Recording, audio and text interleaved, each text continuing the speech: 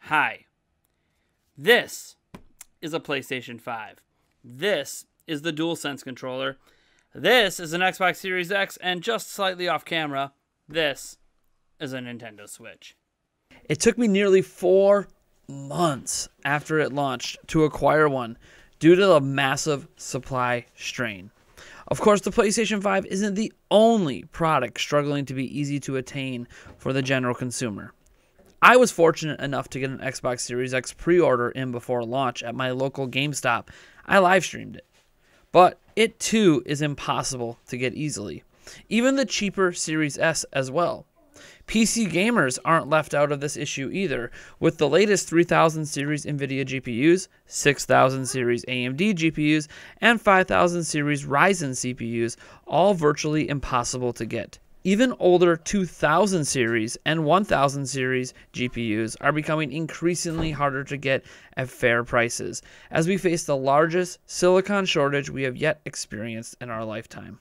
Some of this is due to factory shutdowns due to COVID in 2019 and 2020, but the rest is simply due to an increase in demand that was not foreseen, with everyone in the world staying home way more often than usual, increasing demand for in-home entertainment, something video games provide in spades. Switch wasn't immune to this either, despite being a newer technology. It saw sellouts and shortages for several months last year. Though these days, it's actually much easier to find a brand new one if you really want one. Scalping Switches is no longer a profitable venture this year. Someday, it won't be for PlayStation 5 and Xbox Series as well, as, you know, all those latest PC gaming parts. I spent 3 months with my Xbox Series X playing it several days a week. My background in gaming, as the name of my channel suggests, is largely Nintendo. I have practically zero experience with PlayStation, and I never owned a PlayStation 4. While I have dabbled in Xbox in the past, it was to get the third-party games Switch and Nintendo didn't get, and play the occasional Halo game. I grew up in the traditional console war sense that, hey, if you own a Nintendo, screw Sony, right? This attitude has melted away as I aged, but I felt satisfied enough with Switch, PC, and Xbox to never really feel the need to dive into the PlayStation ecosystem. So, what compelled me then to even try so hard to get a PlayStation 5? Curiosity. I spent a majority of my gaming life missing out on the entire avenue of gaming that I have never experienced before with PlayStation. How can I truly call myself a gamer if I haven't given a fair shot to everything at one point in my life? So now that I own a PlayStation 5 for the first time in my life, I have all of the current gen gaming devices in one house. Switch, Xbox, Series X, PlayStation 5, and yes, even a gaming PC. The gaming collection is complete. I even have the latest iPhone. There's virtually not a single game that can come out on any platform, from phones to PlayStation 5s to massive gaming PCs today, that I'm unable to play. For the first time in my life, the entire world of gaming is open to me. This is exciting. It's invigorating. It's also expensive, especially $70 games on PlayStation 5. Ouch. But this isn't about what it's like to be an all-system gamer. This is actually about a Nintendo fan's take on his first ever experience with PlayStation through Sony's best offering, the PlayStation 5. I even got the console with the disc version to boot, making sure I am not missing a single possible feature in my first experience really diving into a Sony platform. The experience buying a PlayStation 5 is, as you probably can guess, a shit show. You're competing not only with millions of other consumers on a single-digit stock drop, you are dealing with thousands of scalpers using bots, aka computer programs, to get an advantage on the everyday consumer, and swipe up all the stock, selling them on secondhand markets for premium pricing. Even when you do get a PlayStation 5 into your cart, there's no guarantee you're actually about to buy one. The systems are not available in store, creating chaos buying online. I was fortunate to get mine at my local Target, buying it online after hitting checkout over 472 times on 2 different devices. It took me over 42 minutes to complete. This was my 19th attempt to get a PlayStation 5 on a stock drop since launch. I've had similar experiences at other stock drops, only to fail to ever check out. Not true this time. It magically went through. So I picked up my PlayStation 5, and here we are today. My initial impressions of the system are, it's quite large. It dwarfs the Series X in a surprising way. My unit also came with a manufacturing defect. I also have had an issue on the bottom of my system. Do you see this hole here? That hole is not supposed to be there. There is a manufacturing mistake with my system. That hole is where you're supposed to screw in the stand. I cannot screw the stand into my system because that hole is filled in by plastic that was supposed to be cut out at manufacturing. So that means that this system did not get properly tested because they're trying to get everything out the door. Needless to say, the quality testing on these units is likely taking a hit as they try to catch up to demand. Corners appear to be getting cut, but who cares what the system looks like or the fact that it has some fundamental flaws in design? What's it actually like to play? In fact, what did I play? Well, I have no experience with PlayStation's offerings, so I felt a good place to start is with the included pack-in experience, Astro's Playroom. It is the software that shows off all the new features of the DualSense controller, the first controller from Sony that feels comfortable in my hand. While I still prefer offset sticks, this feels usable to me without the threat of cramping my hands, like prior DualShock controllers did. Astro's Playroom is brilliant. It's a really good platformer to boot, but it also shows off how brilliantly this controller is designed and why it's actually called DualSense. It has the unique ability to take advantage of your senses to create an immersive experience. The rumble, my gosh, that rumble is next gen. Switch has advanced rumble as well in HD rumble, but DualSense takes that enhancement and makes it look like child's play. This rumble is just different. And unfortunately, when talking about the controller, you really do have to try it for yourself to understand why. The combination of on-screen action, extra sounds coming from the controller's built-in speaker, which is surprisingly a decent quality, the resistance on the triggers, and the true rumble that can somehow make you feel the difference between running on sand, glass, and metal is truly astounding. In fact, it felt Nintendo-like. One of those controllers you hold that you feel like only Nintendo can deliver. But instead, it's Sony. I can only imagine how much increased immersion is going to exist when their next-gen VR releases in 2022 with this controller in hand for those that prefer to play VR that way. Of course, like many things, I'm aware DualSense controllers suffer from drift and the adaptive triggers can break as it's reliant on a plastic spindle gear. Neither the control sticks or this plastic gear are really built to last, which is unfortunate given how great the controller feels. It's really the first major enhancement in controller design, in my opinion, since Wii. But for while it is working, which mine's working fine right now, it is truly something else. Same can be said for the console design. Gamers Nexus already did all the testing, but PlayStation 5's air intake is completely choked off, and the way the air flows is completely inefficient, with fin stacks that point in different directions. In fact, the cooling is so poor, it seems to be the reason we cannot expand storage right now. An update is coming this summer that will let us finally use that expandable drive slot, but they are ramping up the fan speed to do it. A band-aid for poor cooling design. For general consumers, liquid metal typically has a 2-year maximum effectiveness before it needs to be cleaned and reapplied. At first, the thought was maybe they used it, despite this, to just squeeze that extra bit of cooling out of the system to keep the fan silent. Reality is, when you replace the liquid metal with really high quality, made to last 10 years thermal paste, the system overheats. In Astro's Playroom, let alone other software, it crashes. This is a huge sign that the cooling design of the system is flawed to a massive degree. And one way or another, in around 3 years' time from purchase, a lot of PS5s are going to be having a problem or two. Of course, Sony will just expect you to buy the new and improved Slim at that point, or maybe even a Pro model if they decide to bring out one that fast. Still, the technology inside the system, like the Series X, is still fairly cutting edge. Some people will be fine accepting that they will need to replace the system in 3 years. I'll be interested to see where my system stands in 2024, and if I experience issues that are expected to occur either from the controller or console's poor design. That being said, general consumers, they just want the game.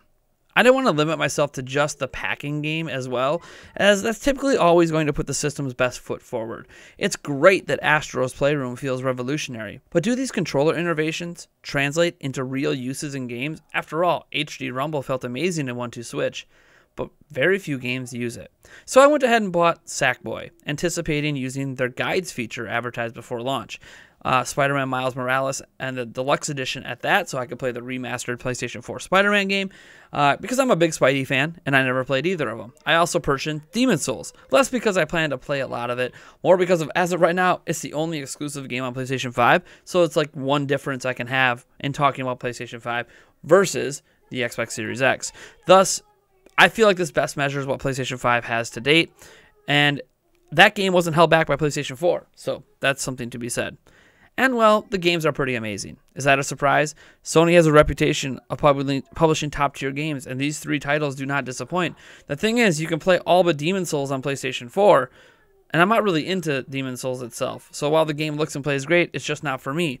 Also, I have to admit, most of the controller innovations didn't really matter to me when I played these games. Sure, there was some resistance in the triggers. Sure, there was some interesting stuff done with the rumble. But in the end, none of it felt as good as Astro's Playroom. So to me, I almost feel like a lot of the DualSense features are a bit of fool's gold in that lots of promise, but for the most part, most people aren't going to use it. Now, I know some people seem to say that they enjoy the adaptive triggers in games like Call of Duty, so maybe that's a thing that I should have tried out, but just to be honest, Astro's Playroom is amazing, and it's probably the best we're ever going to see the controller get used. See, I can't even really speak for how much better PlayStation 4 games play on this system, because I never played PlayStation 4 counterparts. So I'll say this. I have a 4K TV. It's only 60 Hz, so I can't take advantage of the 120 FPS options on the few games that have it. And I don't have HDR10, although it does have some form of HDR, it's just not the kind that's compatible with the system. So I don't have that perfect synergy that others might have with their TVs. I have more of what I feel like is the general consumer mindset.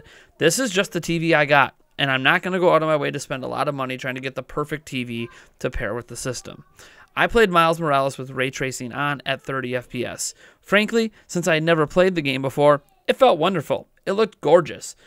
But it does on PlayStation 4 too. Ray tracing is a neat feature of this system, but just like when I can see it on PC, it never really jumps off the screen to me as necessary. More like a nicety I can do without, as lighting engines have already gotten really good on their own. Still, I played with the prettiest mode in that game because, hey, you know what? I'm cool with a locked 30 FPS. I'm a Switch gamer after all. The other games ran as I expected, but then I've been playing max settings higher than 60 FPS, 140 Hz monitor over here, hello, on my PC forever. I'm not nearly as bothered by 30, 60, 120, or more FPS as others, as I no longer play games competitively. As a casual consumer, all of them are fine so long as they are close to locked. It's the dips that really get me, more so than the top-end frame rate. That being said, I obviously know 60 FPS is better than 30, 120 is better than 60, and so on, and I enjoy that benefit on my PC.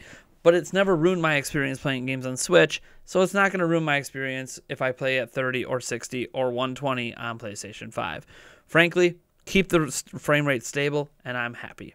So yes, I love playing games on my PlayStation 5. However, if I owned a PlayStation 4, I'm not sure I would go through the hassle of getting a PlayStation 5 for what? Better frame rate and resolution and load times? Those are all important things, but you get the same thing when you upgrade your PC. And people don't always feel compelled to upgrade their PC all the time if what they have already can play what they're playing. The reason I got one is specifically because I don't have a PlayStation 4. If I still had my Xbox One X, I wouldn't have gotten the Series X either. I posted a hot take on Twitter where I don't feel like either of these systems are things people should be clawing their way through all the bullshit to purchase right now. Not just due to the lack of exclusives, which both platforms have a massive lack of, more so than any prior generation, to be honest. Both have half-baked or sometimes outright missing features, design flaws, and frankly, I can get even better looks and performance on PC. However, I am unique in that I have the option when most don't. So, should you buy a PlayStation 5? I think that depends. If you're like me and never dove in the Sony stuff and have a huge interest in doing so, you might as well, though I wouldn't rush and fight through people to do it. Alright guys, here's the PlayStation 5 controller. Now tell me, You guys have played PlayStation 5, right? Yeah. Yeah, we played it today. Okay. What do you guys think? Is it cool? Awesome. It's awesome? Amazing. It's amazing? What do you think, Oliver? Awesome. What do you think about it? What do you like so much about it? I know you guys got to play Astro's Playroom. What do you like? I usually like that, like, Asteroid's Playtime game. Playroom, because this controller makes them move and it's a lot of fun. Okay, is there anything special about the controller you like? Yeah, this side. You like the touchpad? Touchpad? Yeah. The touchpad? Okay. I like the sound effects that come because it has a speaker, yeah? Yeah. What about the rumble? You like that? You know the rumble? I didn't really feel the rumble. I didn't either. Now, question. You guys are children. Do you like this better than Nintendo? Yes! Yes. No. That's my boy! Boo. Why do you just give a high five to Oliver? What am I doing to my children?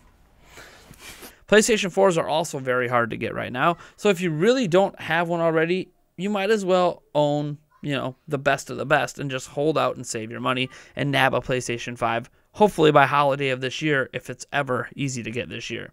If you currently own a PlayStation 4 or PlayStation 4 Pro, I think you should at least wait until they are easier to attain and that there are a few exclusives you care about. Of course, when I gave this hot take, people quickly told me, hey, going from Xbox One to Series X, PlayStation 4 to PlayStation 5 felt great because all these old games are at 4K and 60 FPS. So your mileage will vary, but frankly, there is more to a game than what resolution and frame rate it runs.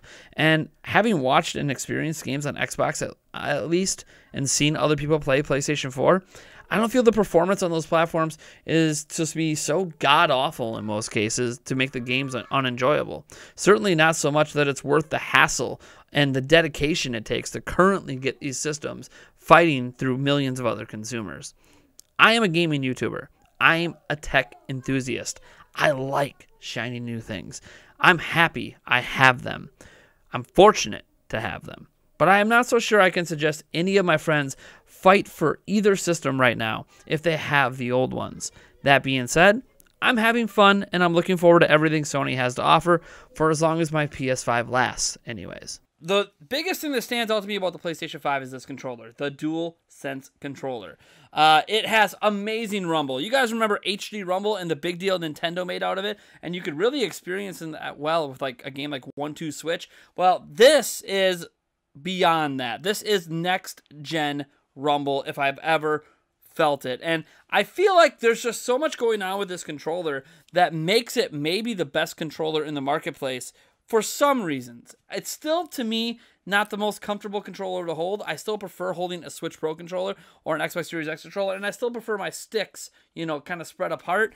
But there's a lot to be said about this controller that Sony got right. One, it's more ergonomic for me, so it does feel better in my hand than the old DualShock controllers. But beyond that, the combination of the amazing rumble effects, the in-speaker that adds a lot of volume to it, and obviously the adaptive triggers, or whatever they're called, haptic feedback triggers, whatever they call them, feels amazing. And you get this right out the gate with what, in my opinion, is the best demo pack-in game of all time in Astro's Playroom. Legitimately, Astro's Playroom is just a fantastic game that just happens to be a demo for this controller, and my Lord, is it awesome. Now, I'm not going to review Astro's Playroom here. There's a lot of references in there to a whole bunch of different games that have been on Sony platforms over the years, from Last of Us and I don't even know because I didn't really even play them, but Crash Bandicoot, I know there's a reference in there. References to a whole bunch of different games. What's really cool, though, is that this controller feels great. It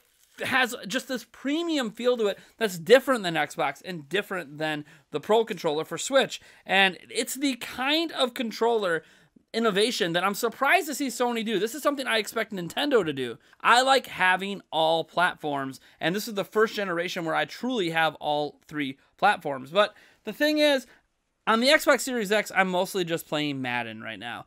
I could have played that on the Xbox One and been perfectly happy. On the PlayStation 5, while obviously I've been enjoying Astro's Playroom, I could have done without that experience. The primary game I've been playing on this thing is Sackboy, and Sackboy came out on PlayStation 4, and for all intents and purposes is pretty much just as good. Now, there's some cool features with the PlayStation 5 where obviously you get your 4K 60 FPS, and I do play this on a 4K TV. don't have HDR. Sorry, I'm not Richie Rich over here despite all this in front of me. I can't just have the best of the best of everything. Nothing about this system is built to last, and I highly suggest you wait until there's a revision. I know it feels weird saying that because I'm going to be enjoying games on this bad boy and talking about games in the future, but honestly, we're going to need a revision for this, I think, before I can suggest to buy it, at least in its current state, because there isn't a lot of games to play. When you go to the network part of it and you go to PlayStation 5 games, it's just a bunch of PS4 games plus Demon Souls. Like, there isn't a real compelling reason to buy this beyond just wanting to have the latest and greatest. Same's true of the Xbox Series X, by the way.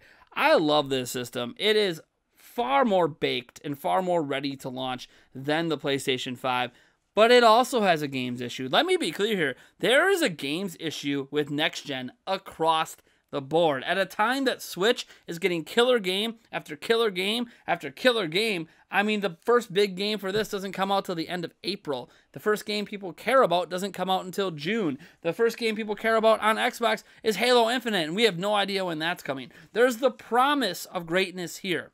The promise of performance here. The promise of amazing next-gen experiences you can't get anywhere else. But for right now, everything you can get on these systems, except for Demon Souls, you can get elsewhere. And Demon Souls is just a remake. It's not even a new game. Fantastic remake, but it's not new. So it's hard for me to suggest you go out of your way to buy this, because the buying experience to get either one of these systems right now is a pain. I got mine from Target. I was at checkout. This is my 10th time trying to get it from Target during one of their drops, and it took over 400 times trying to check out before I actually made my process go through. It is very difficult to buy systems that, for the most part, you guys aren't going to be able to play much on. Now, it's cool that you could bring your old library over and you're trying to future-proof yourself, but why worry about that now? Why not wait until there's more exclusive games for these platforms, which, by the way, are probably not going to have much exclusive content for the next couple of years. So I think it's best to wait. Now, if you can't wait, okay, fine. Good luck. I'll link you to this guy named Jake Randall, who helped me procure this PlayStation 5 and is trying to help me procure another one for a giveaway I did last month. And the Xbox Series X, I actually procured all on my own. I actually had it pre-ordered before launch. So, I don't know. My long story short is the controller is amazing, although there's been reports of problems that I haven't experienced yet. The overall design of this system is flawed when it comes to cooling. All the features don't work right now, and there isn't really any compelling games. You might say, Miles Morales, go play it on PlayStation 4. It's pretty much just as good. And I'm not here to compare PlayStation 4 to this platform because I can't. This is just coming from the perspective of someone who's primarily played Nintendo. I'm going to be playing the hell out of this, just like I do on my Xbox, because I don't have an Xbox One or PlayStation 4. But if I did, I wouldn't even need to boot these platforms up. I mean, 4K is cool, but is it that cool? After all, don't we buy these systems for the games, not the specs? Maybe that's just my perspective as a Nintendo gamer. As you saw, my kids clearly really enjoy the controller a lot, but there's no Mario. There's no Mario Kart. There's no Super Smash Bros. You know, upcoming, we have new Pokemon games coming. We have Splatoon 3. We know there's games coming for these platforms, but I wait until the games are here before making a purchasing decision. That's my hot take for someone who actually kind of likes this platform. If only there was a reason to own it, besides the fact that I just didn't have a PlayStation 4, so I figured why the hell not. All right, folks, I'm Nintendo Overjets from Nintendo Prime. Thank you so much for tuning in. You know we'll be streaming games on all three of these platforms over on the Twitch channel at twitch.tv/Nintendo Prime TV. Be sure to enter, by the way, our giveaway, whatever that giveaway is right now at the time that this thing comes out. I don't know if it's still the $99 Nintendo Switch eShop gift card or if there's something else, some games. I don't know. Be sure to check the pinned comment for that, and I'll catch you guys in the next video.